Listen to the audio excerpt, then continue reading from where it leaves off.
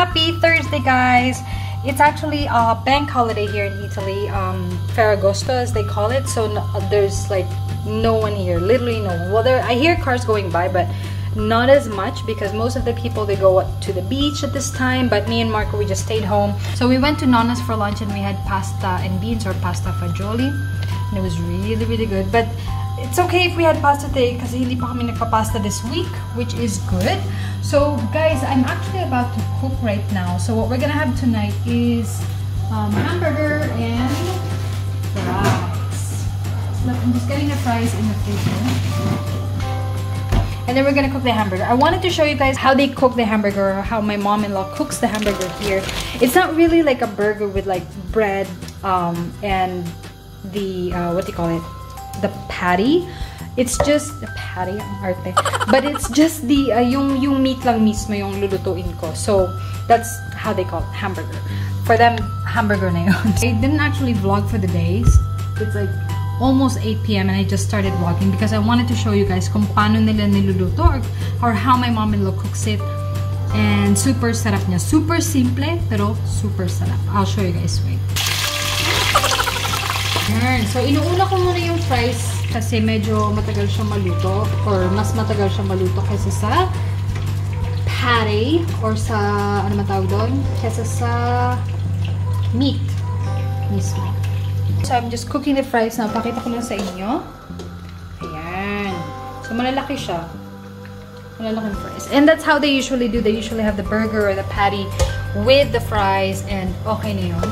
Let's just cook this first, and then we will cook the meat in a bit. So, like I said, guys, today we went to Nonna's for lunch, and we had pasta fagioli. Last night, we went to his uncle's place. So, I don't think I was able to finish the vlog yesterday. What did I do yesterday? What did I cook yesterday? I forgot. But yeah, I know I vlogged yesterday. But I wasn't able to finish it off kasi nga nagpunta kami sa Zio. Kay Zio. Sa Zio. And we had dinner there with his family. And then we just went home. We went home around 12 midnight. So, yeah. Today, guys, we didn't really work. I mean, Marco worked. I didn't work today. I worked for like 2 hours, but that's it. Kasi holiday dito, and I felt like not working today. So, I just edited a video for Saturday. Tomorrow's Friday. I'm not sure kung anong gagawin namin. Maybe we'll probably eat out for dinner.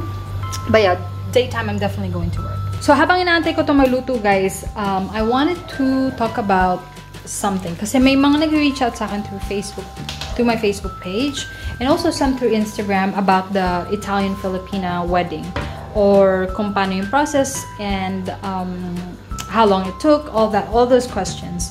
So the most asked question was, how long did I have to wait until I moved to Italy, or from preparing the documents to coming here to Italy. So while this is cooking, I can actually answer that for you guys here. So Marco, guys, proposed to me around February, and then so we had like a month, so 1 month to prepare everything, all the documents. So from the documents required from the local civil registry hanggang sa documents required by the embassy. Kasi kailangan mo din magpasa ng documents, or Marco needed to pass documents to the embassy, Italian embassy sa Philippines.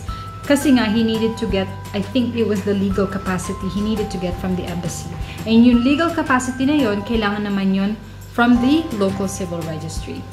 So there were, if I can remember very well, there were two documents that Marco needed to give to the Italian embassy, which was the Stato Libero and his birth certificate, to get the legal capacity. If I can remember very well, guys. Medyo mahina yung aking memory. But yeah, so we did all of that. So what his parents did was that they just mailed his documents, Stato Libero, and also his birth certificate, and that's it. So that took about, I would say, 3 weeks till we received it, because it was snail mail. Hindi pa ano yun, hindi pa express yun. So kung express yun, of course, mas madali. The only reason why, kung bakit nila, tignan ko lang yung guys. The only reason kung bakit, sorry, maingay na naman. So, the only reason kung bakit wala si Marco nun is because nakatira na siya sa Pilipinas.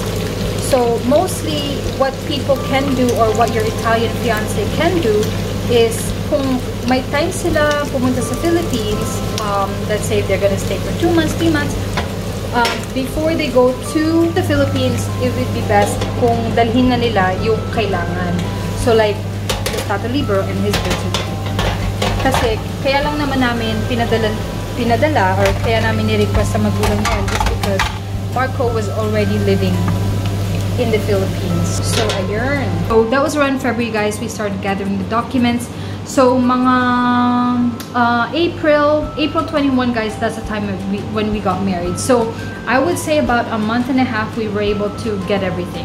But that is because we didn't encounter any problems, okay? Guys, when me and Marco were in the Philippines, sa Muntinlupa kami nakatira nun. So, I had to go to the local civil registry in Muntinlupa to get the requirements. I did vlogs about it, guys, what documents I did. I also have a website, which is www.justliveyourthoughts.com, which you can also check out kung gusto nyo malaman kung ano yung mga documents na binigay ko. But of course, you also have to ask your local civil registry kung paano nga ba ang process nila, because it really depends, right? And even if, let's say, taga Muntinlupa ka, I don't know if the documents are still the same. My website, guys, I was able to blog kung ano yung mga documents na pinasa ko and where you can get that. So, just for future reference as well. So, yun. April 21, we got married and we were able to do everything in time. First, you need to get your marriage license, which takes about 10 to 12 business days. And then once you have the marriage license na bibigay sa'yo ni local civil registry, that's the time when you can get married. Kasi hindi ka pwede ikasal na walang marriage license. So, marriage license is different from the marriage certificate. Marriage certificate is when you guys are already married or wed, and union certificate na manggagaling sa PSA. Okay? So, marriage license is a license that you need to get married. Marriage certificate is a certificate that you guys are married or wed already. How long did it take now, after getting married, to move to Italy? So, we got married April 21st. We started processing the documents, went to the Italian embassy how many times, and we needed to wait for our marriage, or our marriage to be registered here in Italy. So that took about, I would say, a month. Yeah, a month, or maybe even just 3 to 4 weeks, yeah, which is a month. But some people, it could take longer depending kung saan sila nakatira or taga-san si hubby mo. So Marco, fortunately, where he lives, it's a really small town, so madali lang yung process. But you know, if your husband is from a big city like Rome, or like Venice, or like other big places or other big cities, then baka matagalan. So it can last up to 2 to 3 months depending really on the place. So after nun, guys, April 21st we got married. By June 24 we were here already. So ganun kabilis yung process namin. Kung ano yung kinabilis sa Pilipinas, kinabagal naman dito sa Italy, guys. So chamba-chamba lang talaga yan, guys. But just make sure that you follow everything para walang delay. You know, I would really advise kung pupunta kayo sa isang lugar para magtanong, or let's say you want to go to the embassy to ask this, or you need to go to the Italian embassy to get the legal capacity. Tanungin nyo na lahat ng gusto nyo tanungin para hindi na kayo pabalik-balik. The same goes with the local civilians. Malapit na maluto ang ating fries, so I'm gonna start cooking the patty. Lalagay ko yung olive oil sa ating pan. Hey! Oh, sorry. So, first things first, we put the oil. Next, let's put the patty, guys. Ito yung sinasabi ko. Ito yung meat. Parang ano lang siya. Ano man tawag dito? Minced meat na parang hamburger talaga. So, let's just put that.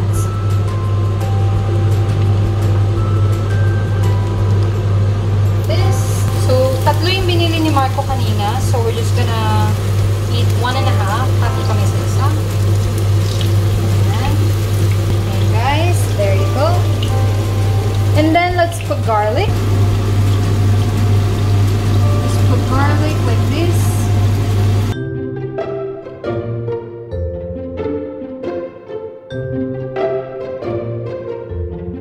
Pampalasa lang yung garlic.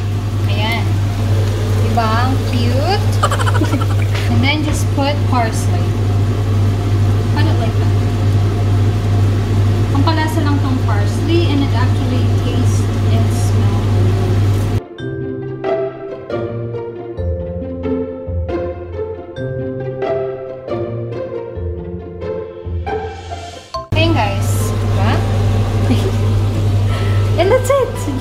salt. Maybe we can put salt later. Ganyan na siya. Ayun na. And then you just cover it.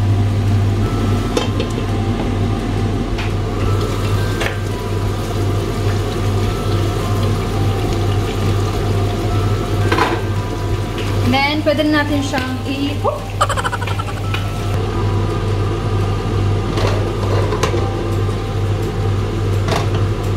Ayun guys, tinurn over ko na siya. And then we just wait a few minutes. Actually, pag yung mami loko yung nagluluto nito, parang hilaw pa. Kaya ayoko ng ganun. So, ano ko talaga siya. Lulutuin ko siya ng gusto para okay na siguro yung fries natin. Iwan natin yung pan.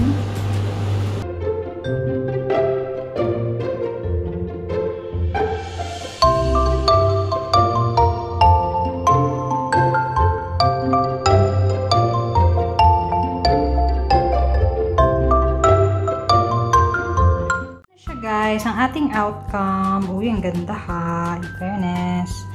Ayun na. So, all we had was just parsley, garlic, and the patty.